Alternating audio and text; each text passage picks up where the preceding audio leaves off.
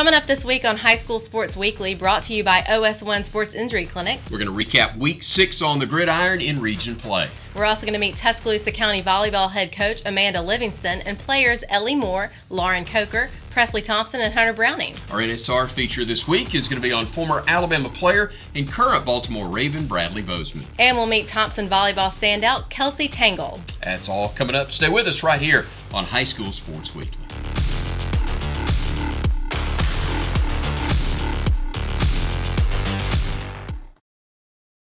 OS1 Sports Injury Clinic in Hoover is a proud partner of High School Sports Weekly.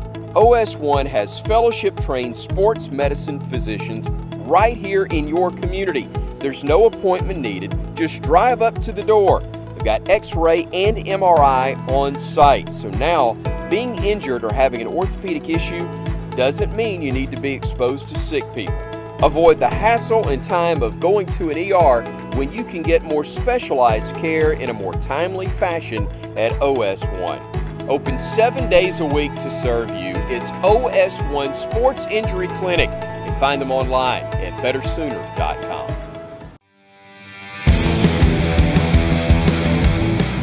You're watching High School Sports Weekly.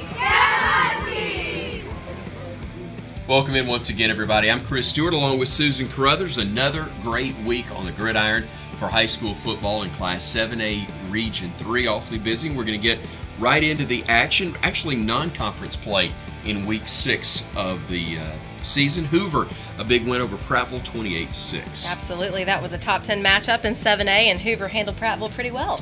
The Bucks staying undefeated on the year, so too Thompson.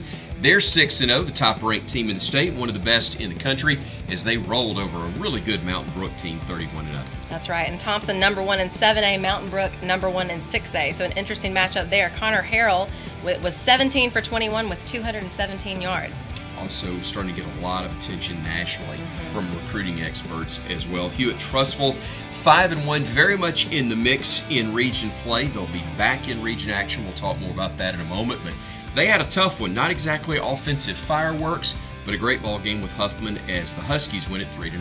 That's right, and the defensive battle for sure. Ethan Wilson with a 40-yard field goal with only 5 minutes and 31 seconds left in the game. Of the teams that did see action this week in 7A Region 3, the only one that lost was Gadsden City, and they dropped a tough one to a highly ranked Oxford team, 49-14. Yeah, and both the Gadsden City's touchdowns came in the last 6 minutes of the game. One, Rodney Johnson with a 46-yard punt return, and the second, Bradley Troop with a 51-yard pass to Jaquan Wood. So half the teams in the region were in action. The other half got by as we are back into region play this week. Can't wait. It'll be a big week. For most high school athletes, the goal is to play the sport they love in college or professionally. Kelsey Tangle has all the talent to do just that. For the last 4 years, we've watched Tangle serve passes on the court for Thompson Volleyball. But as Donette Logan found out, Kelsey is now looking for a different type of service. Duty, honor, country. Words most veterans live by, but they are also the words 17-year-old Kelsey Tangle lives by. America to me means simply just freedom. It's just, I'm so grateful for being here, and I'm glad that I get the opportunities that I get to have. And I think that if I were in a different country, it would be a little bit different. And I'm just grateful for it. Kelsey is a senior at Thompson High School in Alabaster, Alabama, and a star athlete on their volleyball team. Playing since she was in 7th grade, it made sense Kelsey would play volleyball in college. But where she wants to go may surprise some. So my dream school is the United States Coast Guard Academy. However, there are other opportunities in the range, and so actually Merchant Marine just emailed me the other day and popped in the question, would you like to serve? And I just was like, yes, of course. The U.S. Coast Guard Academy and the United States Merchant Marine Academy competes in Division III. Tangle has a slew of academic honors as well as volleyball honors. With a resume like that, many would ask, why not Division I? It is about, serving your country, and Kelsey has that desire to do that, and the Coast Guard Academy certainly has been her dream, and but she's getting a lot of interest from a variety of schools, from D3 to NAI to Division II, and she can play volleyball at a really high level, but the most important thing for her is to find that academic fit. I think that her path, she has to decide on that. I think that what we have talked about as a family is your education is your vehicle to your future. You're not going to be playing volleyball as a career for the rest of your life, but education is, so find your home first. It doesn't matter what D's in front of it, it doesn't matter if there is a United States in front of it. You have to find your home that has, again, the education and hopefully that volleyball matches up with. When you start talking with Tangle, you realize it's not really volleyball that is driving her decision, but rather a passion she has had since she was a little girl, a passion inspired by someone special to her. My grandfather, actually, he was a commander in the Coast Guard, and he went in at age 17, and he did not graduate high school. And he actually has told me multiple stories of just his experience in the Coast Guard. And I think that's inspired me the most, is because hearing his stories and hearing how he lived through it and how he did his years in it and made it a career for him was just inspiring, and it just opened up a new light to see what actually I could do. When I hear her say that, I'm so excited for her. I know that that is what she wants to do, whether it is through an academy or an ROTC program in a four-year school. But I'm proud of that. The United States Coast Guard Academy is different from any other service academy because there's no congressional nomination required. However, there's a grueling fitness evaluation, medical evaluation, and academic qualifications, none of which is taken lightly by Tangle's family. So for the fitness test, I have to run 1.5 miles, and I have to do push-ups and sit-ups. They're all timed, so the push-ups and sit-ups are 2 minutes, and then of course the 1.5 miles is timed. And you have different slots that you can do, and your score is based on if you pass it or if you don't pass it. When I say it takes a village to raise a child, this is what it's all about. Our family here at Thompson, our community, our family, that we've all been together and supporting her in that. So it is letters of recommendation for this, it's a letter of recommendation for that, it's trying to get a letter just to see our representative. I mean, we have, again, it's a village that has helped fill out these applications for Kelsey. Part of the reason for the requirements, once Tangle graduates, she will be committed to serve the Coast Guard for 5 years. I see the military as a career for me, and I think that with all the stories that I've heard and with everything that's going on that's happened in our family, I think that it being that career option just suits me. And I think what they offer, just from the military perspective, is just a great idea for me to do. Not only could Tangle be traveling north to a new school in the fall, if she chooses the Coast Guard Academy, she will also be playing for a new coach. I had a phone call with him last week, and Coach Thomas has a great vision for the program as well as his cadets, and I think what he has and what's going on with him will lead the Coast Guard Academy to success. Kelsey and her mother have a unique bond. They are extremely close, and with Kelsey moving to a new state and a new school, is there really any way to be prepared? You hope you raise your right. And I think that when you prepare your children to leave the home, you prepare them with everything. You prepare them with self-confidence. You prepare them that they can tackle anything. Kelsey and I are very close, and so I think that it is so important to have that relationship with your children so that we can talk about things. One thing we do know, no matter where Kelsey goes in life, she will always leave behind a lasting impression. There was something that stood out that particular day, and that was that it was the fact that she was a winner. And you always can tell when you're in the presence of a winner. Kelsey is such a good person. I think Kelsey has the heart of gold. She's always been that loving child that has always just wanted more for herself. She humbles me daily. I love the way she has that drive just internally. You can't teach drive. It's not fun if it's not challenging. Donette Logan, High School Sports Weekly. What an inspiring young lady and a great story. Absolutely. Please remember to watch for more inspiring stories on these amazing athletes. And if you know of any that you think that we should cover, just message us on Facebook. And when we come back, we're going to stay in the volleyball lane and spend some time with Tuscaloosa County. Stay with us right here on High School Sports Weekly, presented by OS1 Sports Injury Clinic.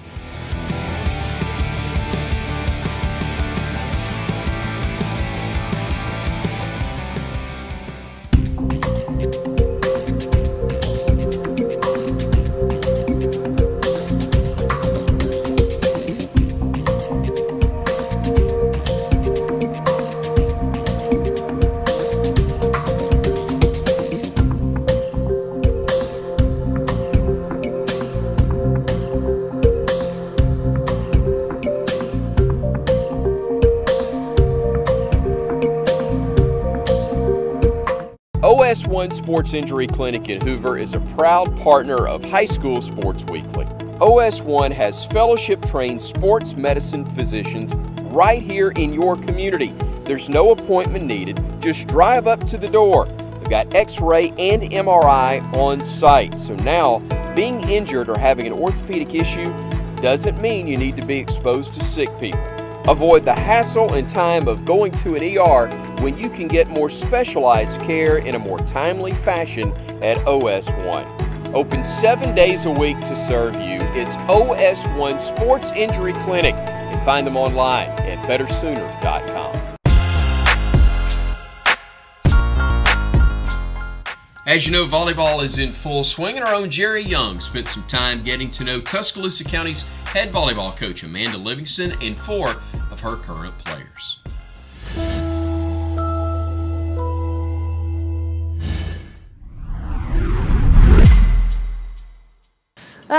Coach Livingston is coaching at her alma mater. I played here 20-something years ago, and I've been the head coach here for the past 11 years. I think as it goes along, I think we're going to get better. Again, the team is a very young team. We've had a lot of we've had surgeries and injuries and other illnesses and stuff, but this group of girls have not realized their potential yet, and I think when they do and it all clicks, I think they're going to be unstoppable.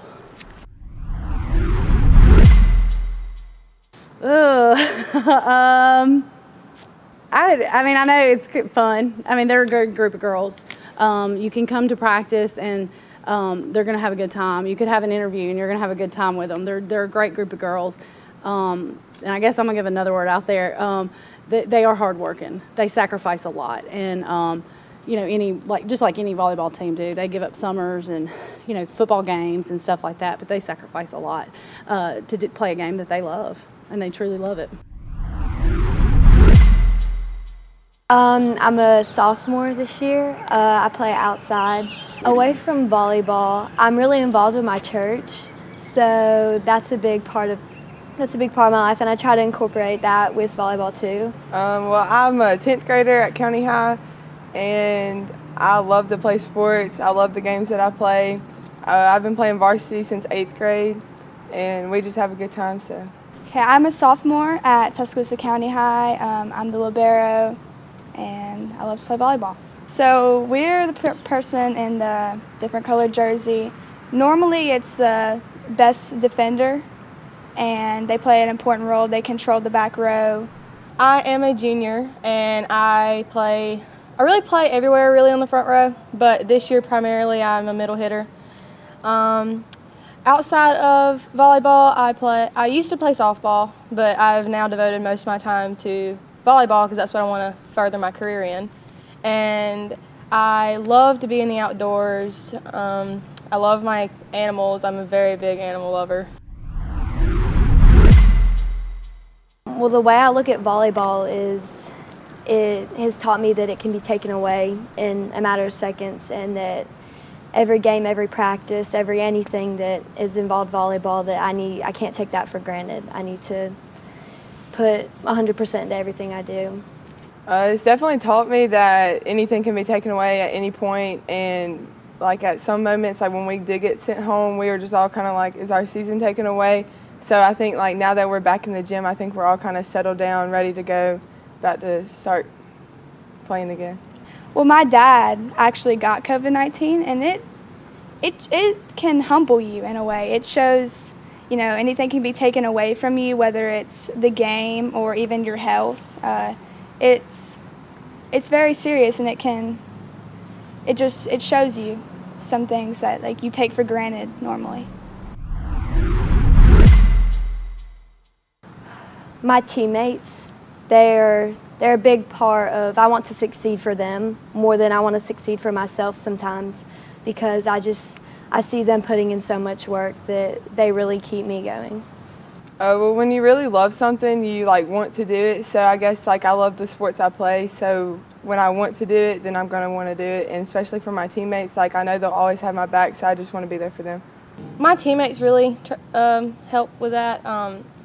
They are the most amazing people, and whenever you are down, whenever you're upset, and when you are in a funk, they are always going to be there to bring you back. I always know they have my back. Well, I would like to say hardworking, like our coach, just because you can see it. Like, as a teammate, of course, I see my teammates putting in work and working harder, pushing limits and stuff like that. But even outside, like, other people can tell that we do try hard, we try our best. Awesome. They're fun to be around because they are awesome people. They are a great group of girls to be around. We have a good time together. I'd say we have grit, which is like we push through situations where, you know, most people might not be able to. I think we play well together and we work well together, and we do play very well whenever we are doing that. Determined. We are a very big group. We're not, as she was saying, we are a very young group. And so I know that we are all determined we want to be the best, so therefore we have to play the best, and we are determined to be the best we can be. Yeah, so we made this so after each game they look at stats, or they decide, you know, who played the best defense, and this is the defensive ball. You win it if you know, they think you played your hardest. And the players on my team, they're all very hardworking girls, and I really respect them. They're very respectable. They're just a very good group. We all get along very well, and I think our team together, we have a lot of grit. I feel like when we go into most games, we kind of are the underdog, being like a younger team. And I feel like we come in and we do dominate the court whenever we play together and are a team. I think we have a great time playing together. I think we're all kind of there for each other. We love to do stuff together. Like, I think we have a great bond. So what was it like? You walk back in the gym, you see your teammates, you know that you're going to get to play probably at least one game. What was that feeling like walking back in the gym? It felt great. Like, I was kind of tired of sitting at home, not being able to do anything, having to quarantine, and then whenever I got back playing sports, it was a lot of fun.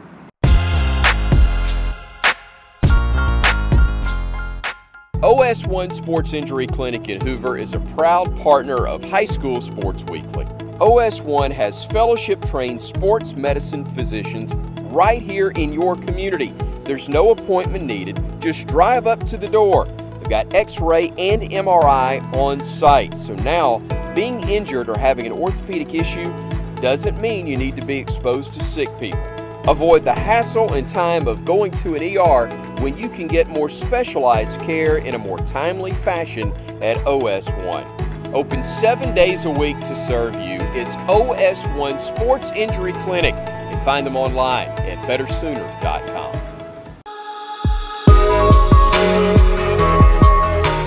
Welcome back to High School Sports Weekly, presented by OS1 Sports Injury Clinic. Chris Stewart along with Susan Scott Carruthers. Those of you who may not know, her grandfather, Bubba Scott, longtime administrator, executive director actually of the Alabama High School Athletic Association.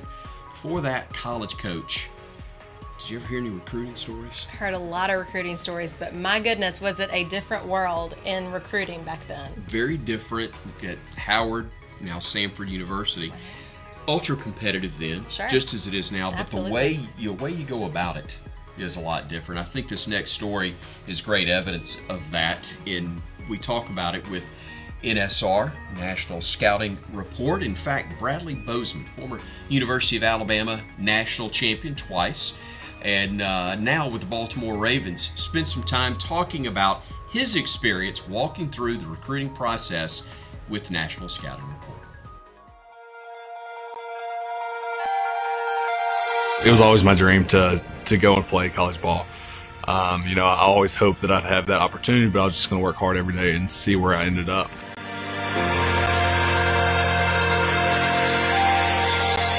Started my freshman year on my varsity team at left tackle, and that's when interest started coming in. Got with NSR, and it was, you know, great process with them, just clean cut. Got my offer after my sophomore year, and then committed 3 days after.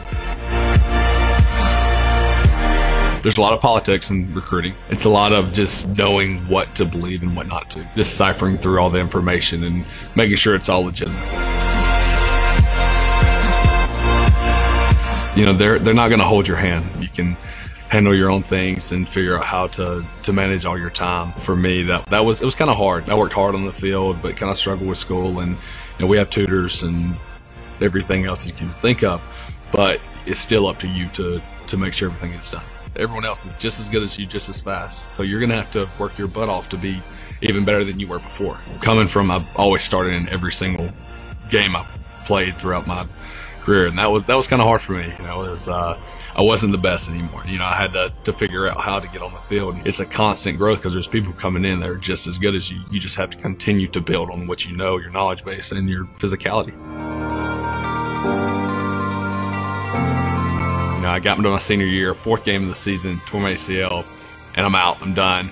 It was kind of devastating. You know, I was committed for 3 years, 2-3 months before I was going to sign my letter of intent. Got offered a gray shirt, which was completely fine, understandable. They needed a guy that could come and compete. I accepted my gray shirt because I didn't want a lifelong dream to pass by just for a delayed 6 months. But at the same time, you know, I've waited my turn. I've been solid. I haven't visited anywhere else. I was locked in. You know, just worked really hard and eventually got to come in about a day before camp, I believe, because someone else had not passed their physical. You know, it was just a bump in the road that I'd overcome. Exposure is the biggest key to having a successful college recruiting experience. Just getting out there any possible way that you can, just to make sure that your name comes up in anything that coaches talk about. If you have a question, ask. You know, make sure to ask all the questions, everything that could possibly help you in the future to be successful. Ask the questions, that and get exposure. But I think that's the 2 big keys.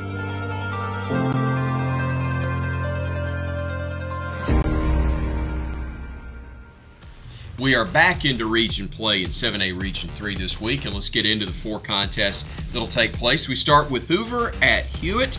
That matchup taking place at Hewitt-Trussville High School. Vestavia and Thompson will meet in Alabaster. You've got Oak Mountain at home against Spain Park, and Tuscaloosa County will play host to Gadsden City. So we'll look forward to reviewing those matchups next week on the show. That's right. Thank you all for tuning in. Please like and share our videos. One thing we are starting this month is National High School Activities Appreciation Month, so we'll bring you more about that. But aren't we all so thankful that we are getting through the season, and our appreciation is probably more this year than ever before. And we appreciate it if you wear your mask so that we can get through. Let's go. All right. For Susan, I'm Chris. Mask up, and we'll see you next week on the show.